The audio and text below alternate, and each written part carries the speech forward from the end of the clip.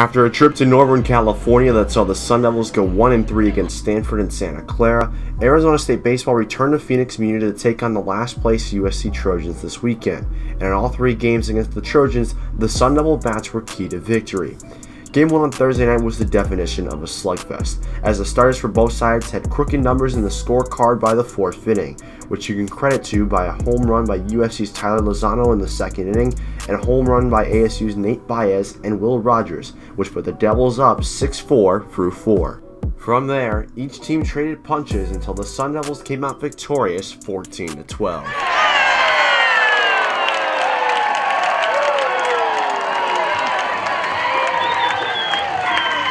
Game 2 of the series was Dustin Pedroia night, and the Sun Devils looked strong with Pedroia looking on, as ASU starter Kyle Luckham had 7 innings of 2-run baseball, and got some help from the hitting of Connor Davis, who went 3 for 4 on the night with an RBI, and Jacob Tobias, who batted in the go-ahead run in the fourth inning.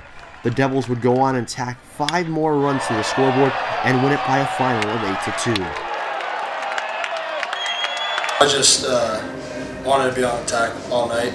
First AB hung a changeup, I wasn't going to let that one go, and then next AB I just got right back to the fastball. And I think that's just, for me at least, just the connecting between ABs that happened last weekend at Stanford, just positively, even when I was getting out and stuff like that, just continuing to see the ball better, and I think that just helped. Game 3 on Saturday saw the Devils looking to complete the sweep, and for the first 4 innings of the game, they looked to be well on their way. With the offense firing early and often, the team went up 5-0 on USC, and Southpaw Adam Tulloch was dealing as all 3 of his punch-outs came through those first 3 innings of the game.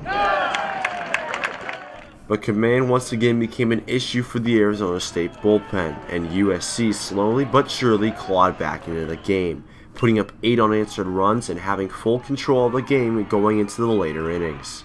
In the bottom of the 8th, though, things began to turn to the Sun Devils' favor, as Jacob Tobias hit a 2-run shot to right center field to cut the deficit to 1, and later in the inning, Joe Lampe played hero. Go! Go! Go! Go! Go! That homer into the right field corner propelled ASU to a 9-8 victory, and their first series sweep of a conference opponent this season. And that 8th inning comeback put up by the Sun Devils on Saturday afternoon was the capper to a week in which the team went 4-0 and outscored their opponents by a score of 52-23. And that plus 29 run differential was a key sign of growth for first-year head coach Willie Bloomquist. I was kind of emotional after today's game just because it was very, very cool to see how they responded to getting knocked down, getting punched in the mouth. And they came back and showed me something today, and I just kind of related it to life. No matter what you're doing in business or a marriage or whatever it might be, you keep fighting, you keep grinding, no matter what, and you keep pushing. And these guys showed me a lot today, which was very cool. Arizona State will try and use the momentum they gained this weekend into a Tuesday night one-off game against Cal State Northridge. For Cronkite Sports, I'm Cavan Malayter.